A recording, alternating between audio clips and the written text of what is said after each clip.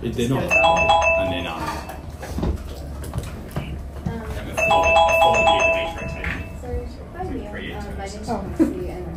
I'll wait for this. Yeah. Sure. Hi Katrina, nice to meet you. Hi. My name's Darren. I'm one of the junior GP doctors working in the clinic today. Just to confirm, could you give me your full name, date of birth, just so we're both on the same page? Yeah, my name is Katrina Song. I was born on the 14th of February, 03. Great, yeah. So tell me a bit about what's brought you in today. So I've been taking the pill for about 3 months now, but I'm just a little bit confused if it's right for me and if I'm taking it correctly. Sure, no worries. We can work on that then. So what made you come in today? Like what's made you think that you're not using it properly or it's not the best fit for you? Like I normally take my pill like 8 a.m. every day before I have breakfast. Great. I just came back from a trip yesterday and I slept over at a friend's, so I forgot to take my pill this morning and it is already 2 p.m. So I booked this appointment because I don't know what to do. Is there a chance I can know a bit more about it? Sure. So have you had sexual intercourse in the past, or how often do you have sexual intercourse? Well, just regularly, pretty regularly. Yeah. Well, did you have sexual intercourse in the past, like last night or the day before? So yeah, how do you feel about you telling me that you have migraines? No, sure. And just to confirm, you said the last time you took the pill was 8 a.m. 2 days ago, and you missed it yesterday, or did you take it 8 a.m. yesterday? I forgot to take my pill this morning. Oh, sure. Just this morning. You can ask more about. So mum has migraines. Yeah. So my biggest recommendation would be to take the pill. If you take it today, even though it's late, as in you didn't take it at 8 a.m., that's completely fine. And you just continue on with your normal routine as usual. So just I can just take it now and everything will just be normal. Yeah, because you missed it this morning. Yeah. And you took it yesterday. So yeah, it's completely fine to take it now and then just continue on with where you are with your packs. Alright. Okay, that makes sense. And like I'm finding it really hard and stressful to like have to take it every morning. Sure. And I don't want to like forget it again like today.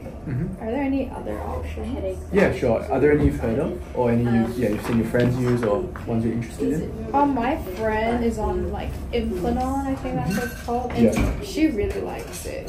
So I'm kind of interested in finding out more. Yeah, sure. So looking at your past history and background, I think that most of them are pretty appropriate for you. So since we've started on Implanon, we'll start with that. So that's a pretty effective mode of treatment, and it's a little rod that sits in your arm here. And the main things people want to know about it is one, it will last for about 3 years until you need a new one, and you won't have periods while you're on it as well. The main danger with that one is it can sometimes move around a bit and have infections, but we'll monitor that as well if you'd like that one. The main other form that a lot of people use is an implant. Have you heard of that before? No, I don't know much. Sure. So there are two types, but an implant is one that sits, it's sort of inserted into the vagina and sits kind of in the cervix or in the uterus kind of, so high up in the vagina. Okay. And there are two types. So one is copper, and that works because it's kind of it's like a pesticide for sperm. So it literally kills sperm when they hit it. That's crazy. Yeah. Okay. And then another type. Yeah. But that's why it's very effective as well. And also there's a different type that releases hormones. Oh, okay. Main difference, and that hormone sort of stops you from ovulating, which helps with, and also it makes your the lining in your uterus thicker as well. So thicker sperm don't like it as much, so they can't survive as well, and then stop you from ovulating. So that helps with not becoming pregnant because you need the egg to become pregnant. Oh, okay. Sure. With those two, so the copper one can last up to 10 years. So implant 3 years, copper one 10 years. The hormonal one sort of 5 to 7 years. Sure, and they're all quite effective. With those ones, have you ever had infections, like sexually transmitted infections before? Well, I haven't like I haven't had like my first like I have had that test like 5 months ago and it's both negative, like me and my boyfriend. Oh sure, yeah, that's good to hear. So yeah, that's pretty suitable for you as well. And the last one we usually talk about as well is an injection. Okay. Have you heard of that? No, not really. Yeah, so that's an injection. Are you fine with needles, or you prefer not to have it? I'm open to options. Right. Sure. So the injection is done every 12 weeks. And yeah, it's just an injection into your arm, and it's a hormone synthetic. It's sort of a human-made version of one of your hormones, and that controls your cycle. So you're less likely to become pregnant as well. I see. I guess what do you think is the best for me in my situation? Sure. Are you looking to become pregnant at any point? Not in the next like years, I guess. Like no, not anytime soon. Yeah. And does time matter a lot to you in terms of how lasting 3 years versus lasting 10 years? I think the number I have in my head is at least 5 years of not having children. Sure. But in terms of like how often you want the method of contraception to have to renew it, do you mind at all? Well, I guess if you like the implant and you've seen your friend use it, and it's a kind of subtle, just in your arm, then we can go for the implant. I see. Sure. With the implant, it does take a little bit of time to work. Actually, I'll talk you through how we implant it as well. So I can do it, or one of my colleagues can do it if they're sort of qualified too. Yeah. But sort of local anesthetic, so your arm won't hurt that much. Okay. And then small cut, and then the implant will be inserted into there. We'll monitor it for infection. If you feel hot, if you see it looks a bit weird or hurts a lot, then come back and see us as well. Okay. It does take a little bit of time to work. I think it's 5 days to work, but I'll check and let you know. And here's a pamphlet for that, so you can understand how it works better. And so in that time, we do recommend you either abstain from sex or keep on going with the pill with like another method of contraception. Do you use barrier protection as well? Yeah.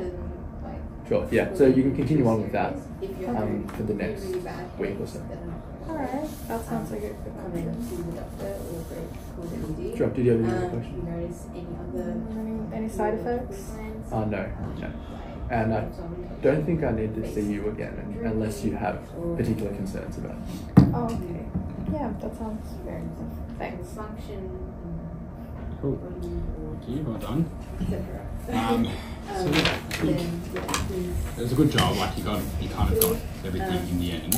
I think just with these kind of stations, it's important to still take a bit of history first, so like a bit of like an OED history here would be relevant. Oh, okay, because like you kind of end up having to keep going back and like, oh yeah, like, well, do you have a history of this, history of that? Like, so I think what they wanted, maybe they could have worded maybe better in the STEM, but was to like, yeah, like, so, okay, like, you'd be confused with taking the pills.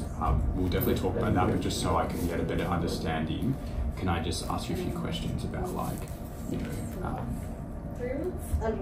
ask you a few questions, and then, yeah, you do the classic. Okay, cool, well done. Someone just open that door.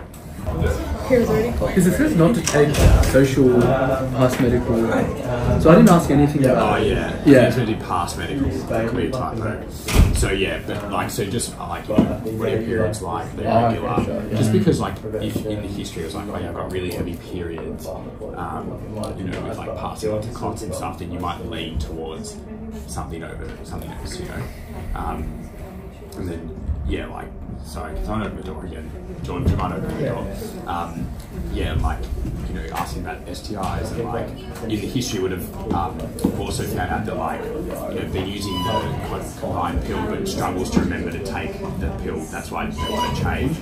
Like, do you know what I mean? So, but then in terms of like the questions, like the counting, that was fine. Like you missed one pill, but it's been less than 24 hours, so you just take it straight away and you continue as normal. And then yeah, like in terms of sorry, do you take the missed pill and then you take the missed pill as soon as possible, and then you take the next one as normal. so you take 2 at the same time? That's if No, you so you missed.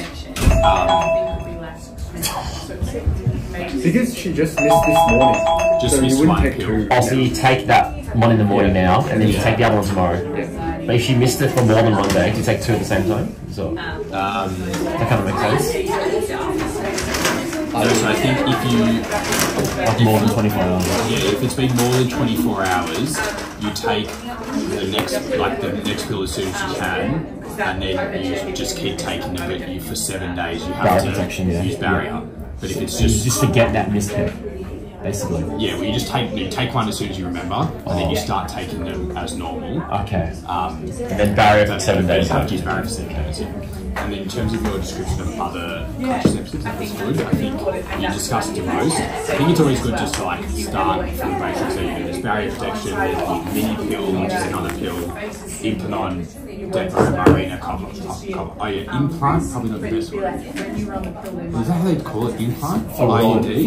I think So I think they just call it IUD. Yeah. how would you describe it? Yeah, the implant, I just like it didn't like sound right when you said it. I guess it's not wrong, but the other thing is like you kind of explain it weirdly. It's not like it doesn't sit in the vagina, it sits in the uterus. Yeah, okay, yeah. So just like you say, it's a little butterfly-shaped device, whatever you want to call it, that sits inside the uterus.